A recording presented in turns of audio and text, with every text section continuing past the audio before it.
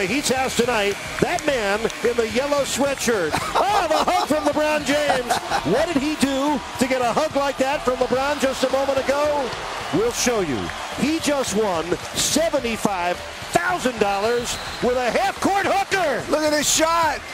Oh, my. He probably enjoyed the hug by LeBron more than the money. The longest Skyhook in American Airlines arena history, and maybe the greatest hug takedown.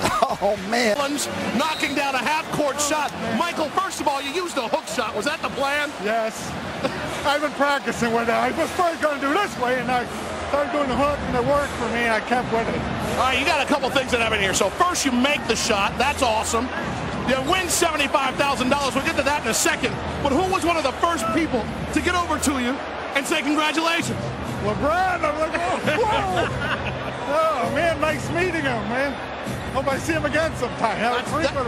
That's under great circumstances, Michael. I know that. So $75,000. You said you were practicing the shot, but now that the good folks at Carmex put some money in your pocket, where's that going? Bills. The government bills, and then whatever's left, maybe, you know. You have some fun when you're done with the Bills, because as we take a look at this shot again, a beautiful hook shot, nothing but net, perfect angle. Michael, congratulations. It's all this guy right here, Brad. And he helped raise $75,000 for Boys and Girls Clubs of America. LeBron's been a supporter of Boys and Girls Club from the very beginning. Thank you, LeBron, the LeBron James Family Foundation, for helping Boys and Girls Club help kids. Thanks to Carmex, thanks to Michael. Backspin on him. He said backspin.